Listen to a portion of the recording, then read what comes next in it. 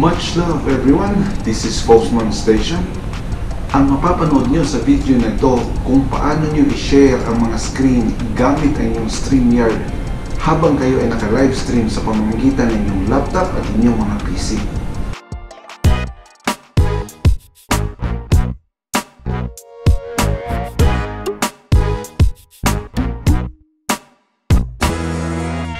Kung bago po kayo sa aking YouTube channel at gusto niyo malaman ang mga bagay about my YouTube channel, please don't forget to subscribe and hit the bell button for more updates. Guys, andito na tayo ngayon sa ating PC or laptop screen. Ang una natin gagawin po is punta tayo sa Google, i-search po natin Streamyard.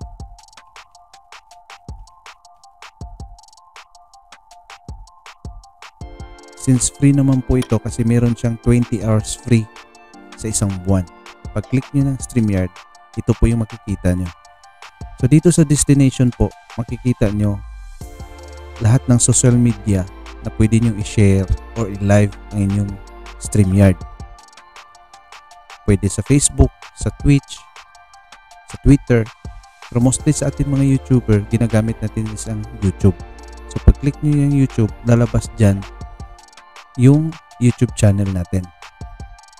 Since meron na tayong YouTube channel, magkukonect yan siya agad ang Streamyard natin. So i-click natin ang Create Broadcast. So dito sa Add Destination, ito po yung sinasabi ko kung alin ang social media na pwede nating i-share yung live streaming natin. Since meron na akong account sa YouTube, dito na tayo sa ating YouTube channel, Faustman Station. Pag click nyo po dyan, lalabas dito yung mga empty boxes. So itong mga empty boxes kailangan natin i-fill up to. Tulad lang din kung paano kayo mag-live sa YouTube. So i-type natin sa title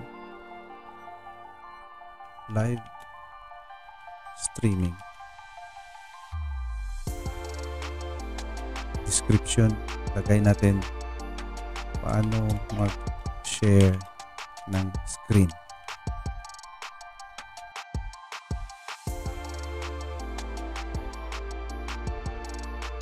Pwede nating i-set as private. Pero kung mag-live nyo sa actual na live streaming nyo, public dapat. Okay? So, create broadcast. Itong schedule for later, para po ito kung i-schedule nyo tulad ng kung mag-upload kayo ng video sa YouTube na premiere. Ito, pwede nyo i-schedule later on. So, create broadcast. You are entering now a broadcast studio. So, hintayin lang po natin saglit. So, ito po yung makikita nyo sa screen agad. So, nandito yung mic, yung camera. Okay? So, pag test ng mic, i-unmute lang po yan. Hello, sound check, sound check.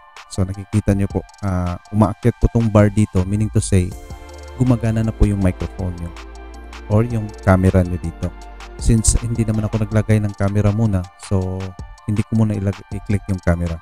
So, ito po yung display name Faustman Station. Pwede nyo pong palitan sa gusto nyo na pangalan habang kayo ay naka-live kahit ano po. So since Faustman Station lang naman, yan lang ilalagay ko. Okay? Enter Broadcast Studio.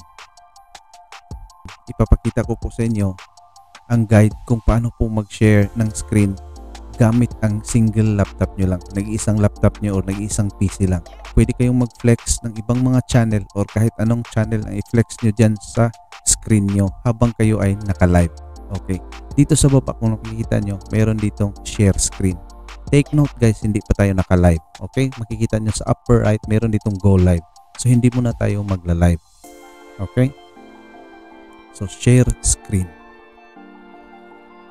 Diyan sa share screen, makikita nyo dito yung mga tips. Itong una, para lang ito kung dalawa ang monitor na gamit nyo. Ibig sabihin, meron kayong second monitor na pwede nyo i-flex yung ibang mga channel o ibang mga link na ipapakita nyo sa inyong mga viewers. Kasi since hindi naman natin yan gagamitin kasi wala tayong siyang second screen, isa lang yung laptop natin or isa lang yung PC natin, punta tayo agad sa share screen. Okay? Dito sa share screen, makikita nyo dito, may dalawang option kasi nga dalawang screen ang gamit ko. Since isa lang naman yung screen natin, kung sa inyo lang, gagamit lang kayo ng Chrome tab. I-click nyo lang yung Chrome tab, ibig sabihin another tab na gusto nyong i-flex ang mga channel. So kung magdagdag tayo ng another tab, i-flex yan, ipapakita yan ng Streamyard natin. For example, so mag-open ako ngayon ng isa pang tab kung makikita ba natin tong screen na to. Okay. I-type natin si Faustman Station. Okay. Dito kay Faustman Station ngayon, kung ano yung nakikita niyo sa screen, ito yung na-flex ngayon dun sa ating live. Okay? Kung makikita nyo to, mayroon dito nakalagay Faustman Station YouTube kasi nga po, ito yung nakabukas sa second tab natin. Remember, ito yung second tab natin. Ang first tab natin is yung live streaming, Streamyard. Ang second tab is yung Faustman Station.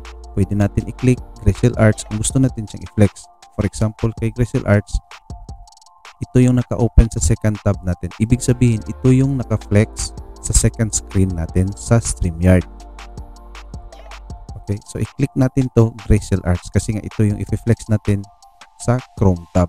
Pag-click nyo ng Gracel Arts, share, lalabas na yan dito sa screen natin. Ibig sabihin, naka-share na sa Streamyard natin ang second tab natin na si Gracel Arts. Okay, titingnan natin ngayon sa live natin sa Streamyard kung lumabas ba talaga ang Gracel Arts. So, pag gawin natin yan, i-click natin yung Go Live.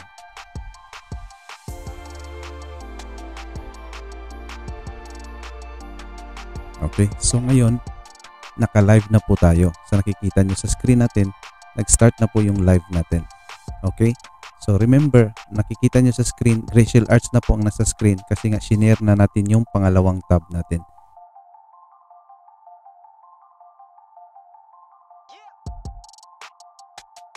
So sa nakikita nyo po, naka-live na po tayo ngayon at yung nag-appear sa screen natin during live is yung channel ni Gracel Arts.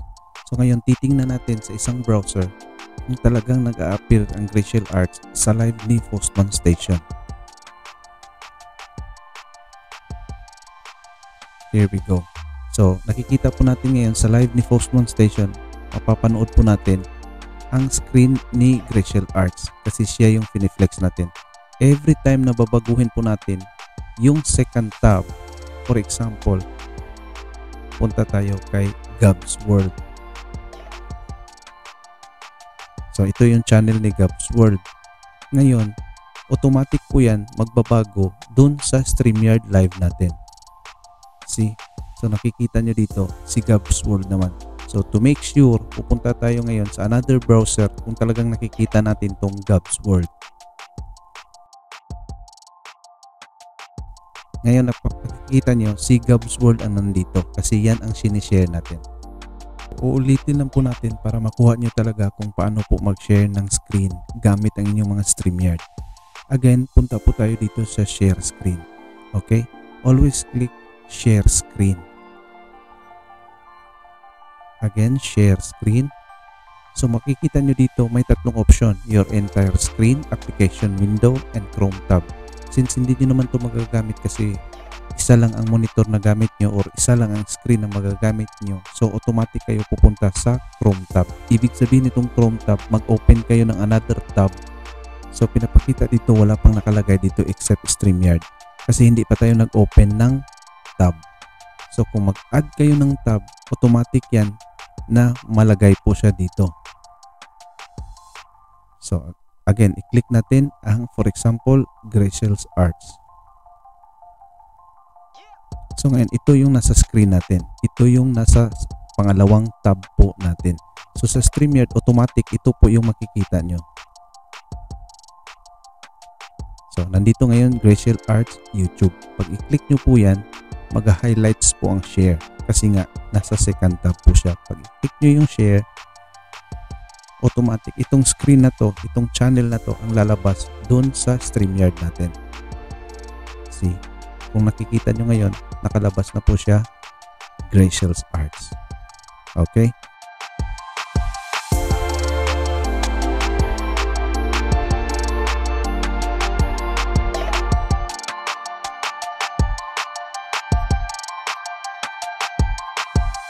mayroon po kayong mga katanungan regarding sa ating tips and tutorial kung paano mag-share ng live streaming, please don't forget to comment below po.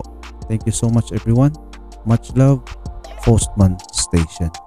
Kung meron po kayong mga suggestions sa ating tips and tutorial, you can comment below and hit the bell button for more updates. Hanggang sa susunod na mga video natin, much love, Faustman Station.